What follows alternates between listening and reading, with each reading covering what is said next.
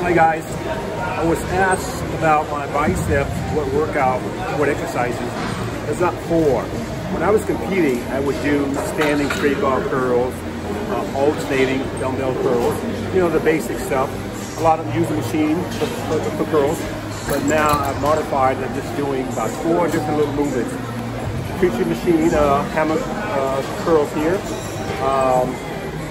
one-arm concentration curls in between, then standing dumbbell curls, and the last one using a rope.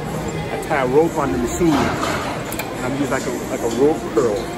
So 3 to 4 sets of each. So you're talking about 12 to 15 sets. It's a small muscle group. You don't need a lot of sets, and the repetition range is going to be from 10, 12. For me personally, 10 to 12 reps, but 8 to 10 is good as well. So we're going to do a set of 8, 8, 8. I'm going to hit all my exercises. Here we go. What you want to do is keep your wrist straight. Very important, that wrist. Because every time you curl, you start doing this with all forearms. You want to keep your chin down, keep your traps out of it. What we're trying to do is isolate each muscle group. Every muscle group you train, you're trying to isolate it from the other muscle groups. So it takes a lot of mental concentration. So even for me. So here we go. Wrist straight, chin down, 8 reps. You want to maintain the tension on the weight as you lower the weight. Keep the tension on the bicep. You don't want to start throwing the weight up. You want to feel your bicep actually pulling the weight. Controlling it down. And what I'm using is a soft grip. I'm not gripping the bar. My hands are closed, but I'm not gripping the bar too tight. It's a soft grip. Keep my forearms out of it. Elbows in nice and tight. Keep the elbows in because you're trying to work the inside head of that bicep. The inside head. That's my focus point, mentally focus point. Keeping the wrist straight. Slowly coming down. Feel the tension all the way down. Squeezing the top. If you're not trying to hold the top, don't hold it. Contract. Okay. Next one, let's do the standing dumbbell curls. I'm not alternating anymore. I'm doing both dumbbells at the same time. So standing dumbbell curls. Come up.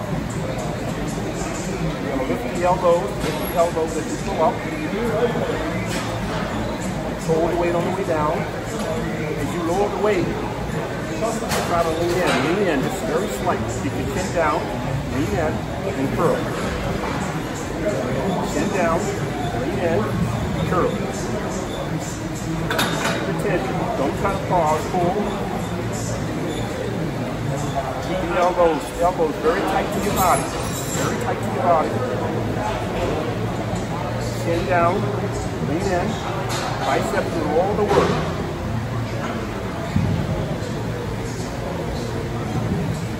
So the next one arm, just for the isolation, the peak of the bicep. Here, kind of a soft grip. Focusing on the inside head of the bicep. This takes a lot of mental concentration. So when you're done with your workout, I'll leave the gym exhausted just from doing biceps. But the body wants to cheat. You can't allow it to cheat. Make that muscle do all the work. Switch over. Here we go. Hold it on the way down. You don't want to drop. Trying to squeeze the peak at the top without holding it. Just want to feel that contraction. Totally focusing on the inside of that bicep. Everything's nice, slow, and controlled. All the movements you do must be in control. You can't drop the weight. You can't throw the weight.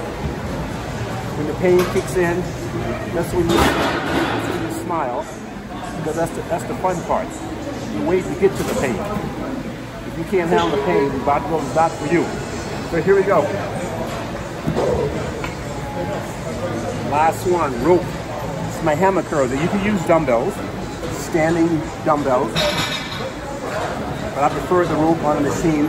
It's a better isolation. So once again, elbows in close. Working the brachialis and the outside of the bicep. The fold coming down. I prefer the rope because the grip. It's a smaller grip. And it really isolates the bicep.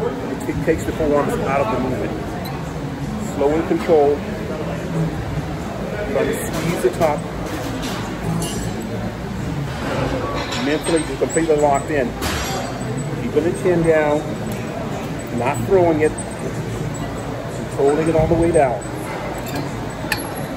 That's it, guys. Thank you.